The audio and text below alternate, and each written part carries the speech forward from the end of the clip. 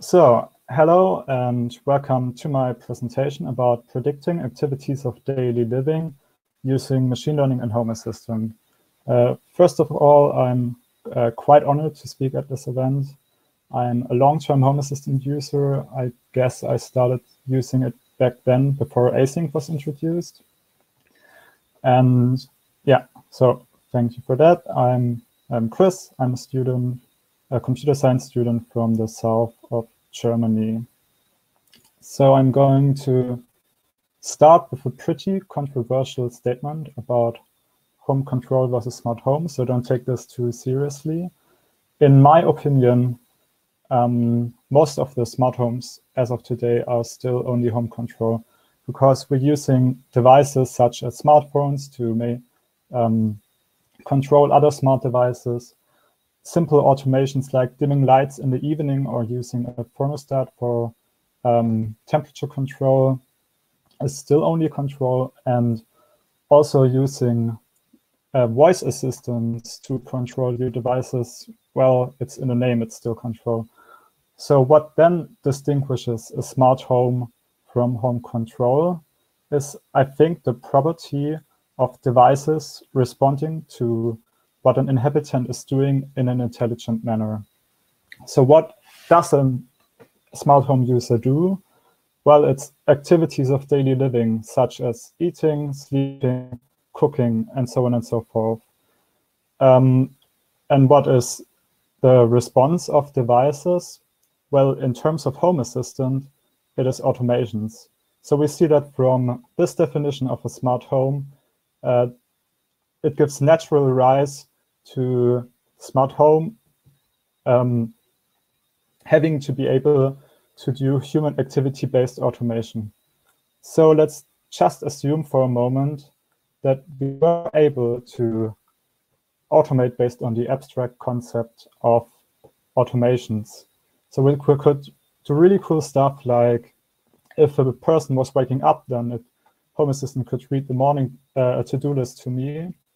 Or we could do stuff like when I'm coding and I'm 45 minutes in, Home Assistant could automatically deliver a cup of coffee to me.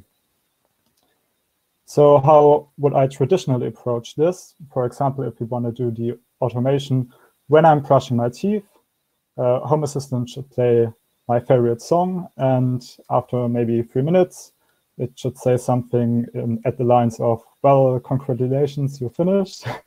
And well, I would first of all install a motion sensor in my bathroom, and then I would define the time I'm most likely to perform this activity.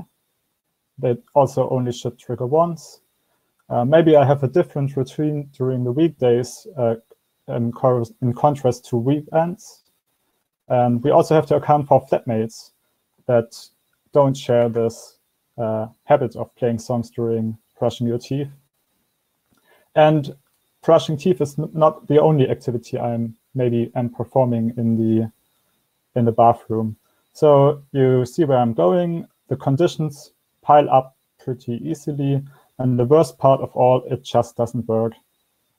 After 3 false positives, you turn off the automation and you scrap the thing.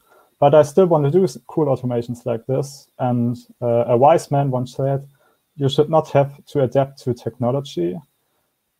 And I think this is in particularly true for automations. So what to do? Why not use machine learning in order to predict probabilities corresponding to activities using the device readings of Home Assistant? Oh, shit.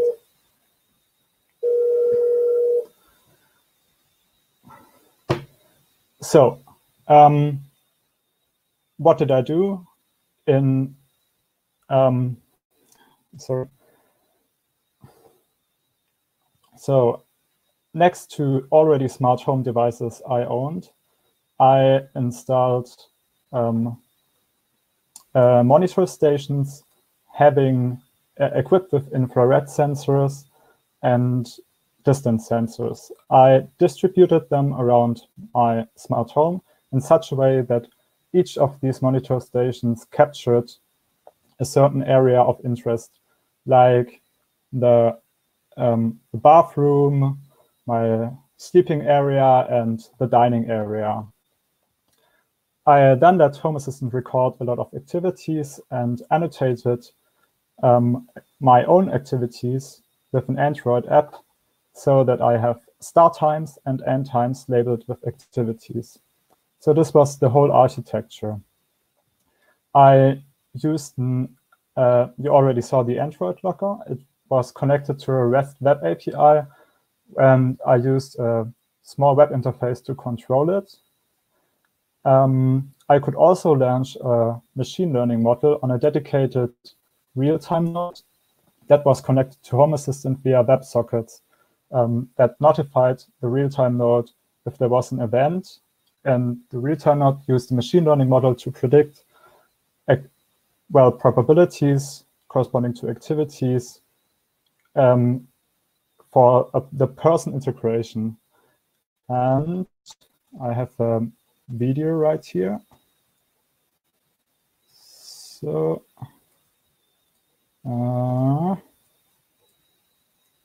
okay, here I have started a model, and here I have my person integration, and we have activities and the corresponding probabilities of me performing that activity. And so if you paid close attention, the transition between these probabilities were pretty inconsistent and seemed random, and it is because they are. So how can I? Sorry, I have to.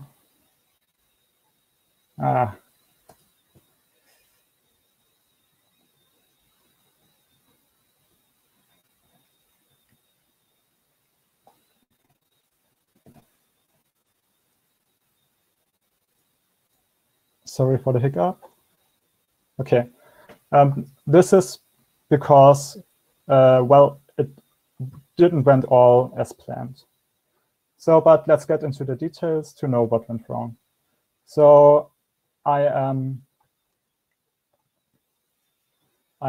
presenting a state of Home Assistant as a binary vector. So a data point corresponds to such a state for a given point time t in time. So this is a normal event stream that you're seeing.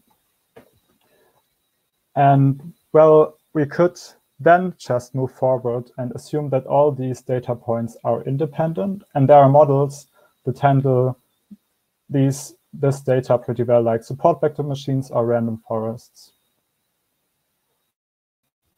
Then there are other models that just assume the data as it is, namely continuous temporal points, like the temporal point process or the Chinese restaurant process. I choose to discretize time and use model that perform inference on such a basis. So how do you discretize time? Well, you divide your time slice, you divide your event stream in equidistant time slices, and instead of assigning state vectors to events, you assign state vectors to each of these time slices. So here's the model I used. It is a hidden Markov model where we have hidden unobserved states corresponding to our activities. We have probabilities of transitioning between these states, and within each state, we have an own probability distribution of emitting observations like this. So for example, this would be a pretty unlikely observation, having all lights turned on in the state sleeping. I then compared this model to a dummy model. You do this because you want to see if your model has learned anything. And the dummy model just sampled from my observed activity distribution. So we here see all the activities and their durations. And this is outside activity and sleeping are the most dominant activities. And the model would just sample from this distribution. So it just says a lot of time, hey, he's outside or he's sleeping, and it will get a pretty decent accuracy. So how did my model perform? Well, it was worse than this model. This is because, well, this is not so surprising, because a hidden Markov model can only look one time step back in the past because of the Markov property. And this is in the case of this time slice of 6 seconds, not that much. So I relaxed this condition by using a hidden semi-Markov model. But again, this model was performed way worse than the dummy model. So if this thing happens in machine learning, maybe it's not the models, maybe it's the data. So I took a long break from the project, but then resumed to it and, well, took a look at the data. And here we can see all event triggers of the devices for one day summed up over the whole period of time. And what you may notice, these are all motion sensors. And this sensor in particular is, well, just going wild and messed up the data. So what did I learn? Well, you always have to look at the data. And this would have been good to know before tediously labeling your activities for 1 month. So the next thing is how to choose devices. What you can see here is the on and off duration of each device divided by the activities. So for example, we have the bedroom bed pressure mat, and it is, we can see that it's almost exclusively on for the activity sleeping, almost the whole time the person is sleeping in total, namely 5.2 days. And this is pretty good. We want the devices to be like this. And if we look here at the main door magnetic sensor, you may think this is also a good device because the probability of the sensor being on, given that the person is sleeping, is almost 1. But the sensor is pretty bad because it is only on 3.3 minutes of, whereas leaving has a duration of 1.2 days. So in terms of mutual information, observing the sensor really gives me nothing at all. So let's take a look at my data set. We can see that almost, well, it is pretty bad because they all have the same color here and here. So all these devices are worthless. Some sensors weren't even on for a particular time. And all these sensors that may seem interesting suffer this property that they have no mutual information. So, well, we should choose devices that change the state exclusively for one activity. And we should also choose devices where the change state duration approximately matches the activity's duration. So, okay, there's only, I'm going a bit over time with this one plot, but I guess that's okay. So I looked at a lot of data sets, and they all have this one plot in common. What does this plot show? Well, this bar means that there are 600 events in my whole data set that have a succeeding event in roughly about 1 second. So what does this whole blue histogram mean? The huge fraction of my devices have the property that they have a success in very short amount of time.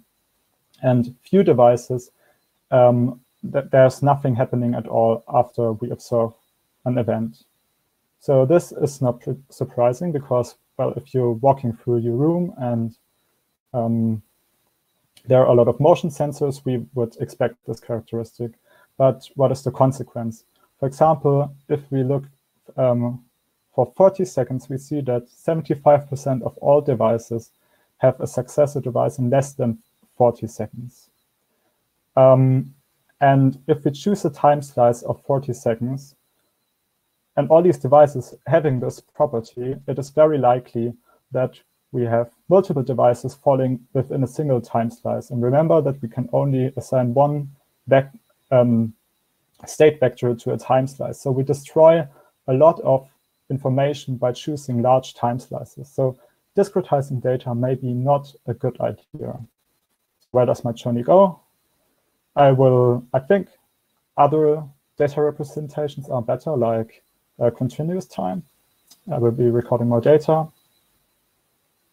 And yeah, so of course, there's also an add-on which guides you through this process of collecting data, visualizing it, so you don't repeat the mistakes I made when I